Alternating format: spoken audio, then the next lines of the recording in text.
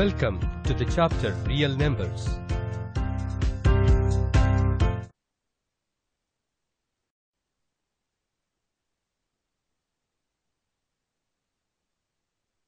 Representation of real numbers on the number line through successive magnification. Visualize 3.765 on a number line using successive magnification. We know that 3.765 lies between the interval 3 and 4.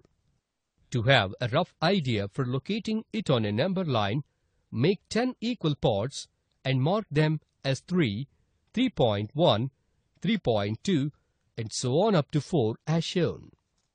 Now look the portion in between 3.7 and 3.8 using magnifying glass and realize that 3.765 lies between 3.7 and 3.8 as shown in figure 1. So, let us now divide this portion into 10 equal parts and represent them as 3.71, 3.72, so on 3.8 as shown in figure 2.